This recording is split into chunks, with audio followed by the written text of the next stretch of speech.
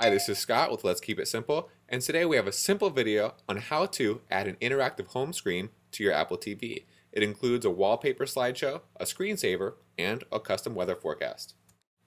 First, you're going to want to go to this website, which the link can be found in the description, and download these files.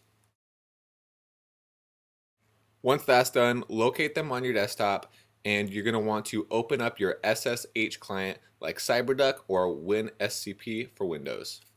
Next, you're going to want to drag those 5 files into CyberDuck or WinSCP as shown in the video.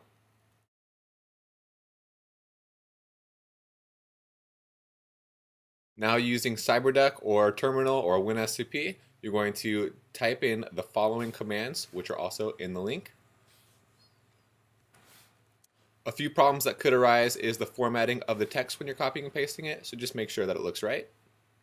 Once they've all downloaded, you will kill all low tide, and it'll reboot your Apple TV like shown.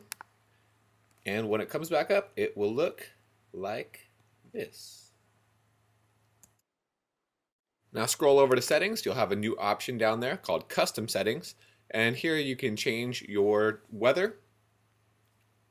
Do this, you'll click enter, and then you'll scroll down to main menu weather, click enter again, and search, and then you can just type in your place. I'm in Huntington Beach, California.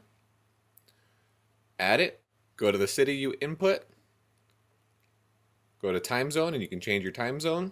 Los Angeles is mine, and then save, and then you'll hit set activate on main menu, and you did it. Good job.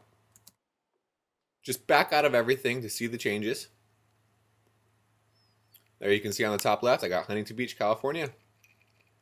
Now the next thing that you can do is to change the screensaver, which is really easy, and you can see that I did it on the Apple TV. The way we'll do that is we'll go back into CyberDuck, and we'll grab the photo that we want and drag and drop it into the same part where we dragged the application. Then we'll go to Custom Settings and Screensaver Settings, and you will go to Select Folder. Oh, and make sure that your device is enabled, not disabled. And you go to Select Folder, and then you just look for the file name, and voila, you did it. I hope you found this video simple and helpful. For more videos, please subscribe. Thank you for watching.